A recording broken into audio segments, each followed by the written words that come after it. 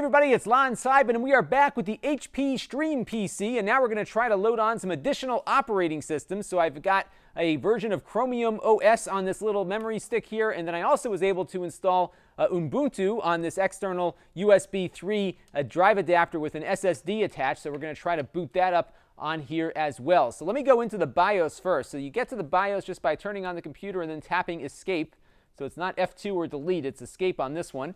And what you can do is you'll get a little screen here, and you just hit F10 for BIOS setup. You can also use that screen once you set up legacy mode. You can actually decide which USB device you want to boot from too, which is pretty cool. What you have to do first, though, is go into System Configuration here. Let me zoom in a little bit.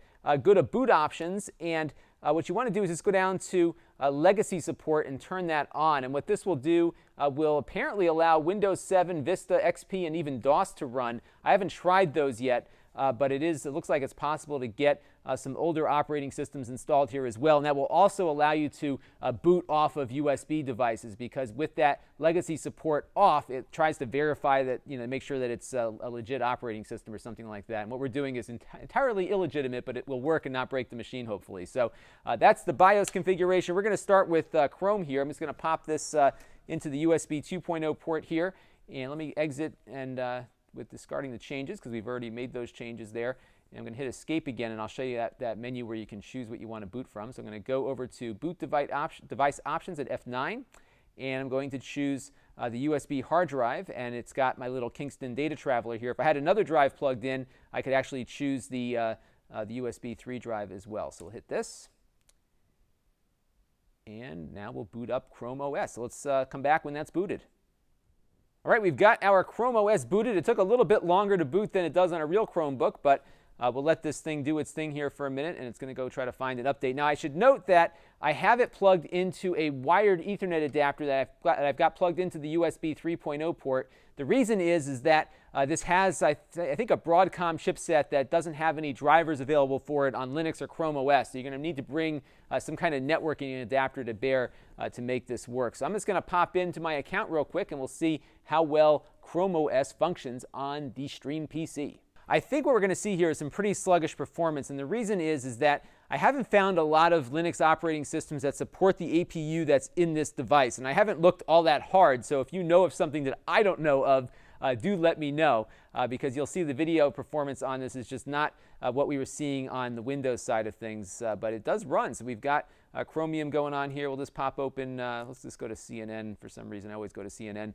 Let's see how quickly this loads up a page here. I think it's going to be a little bit on the slow side again, just given that we don't have the optimal drivers installed. But it looks like it's detecting the video correctly. So it actually looks like it's at the right resolution, because the screen doesn't look distorted, but it is really slow. It's actually slower than it is in Windows booting up this web page. But we were able to get ChromeOS to boot up off of a USB stick, which is pretty cool. So let's check out Ubuntu now.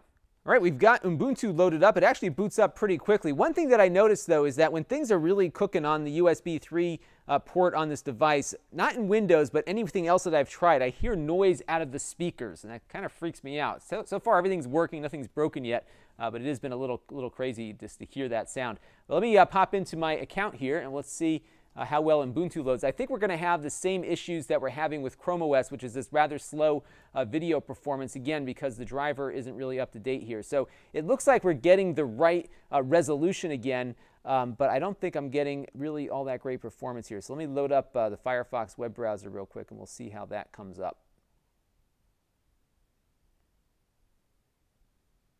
Yeah, so you can see it's really slow coming in here, and it also didn't even detect my USB network card on this this boot here either. So so kind of slow, but again, not unexpected, because we don't have all the right drivers installed. I think it would perform a lot better if there was a driver suite for Ubuntu that works specifically with this HP computer. But I can try some other stuff too, so let me know if you wanted me to try to boot up something else. I did try to load up OpenELEC, which is that dedicated boot of XBMC Media Center. That wouldn't load at all, again, I think due to some of these driver issues. So I think this is a really new computer. I'm not sure how new the APU is on it, but I just don't think there's a lot of driver support yet, and that might be why we're not getting that great of a performance outside of Windows. This is Lon.TV. Thanks for watching.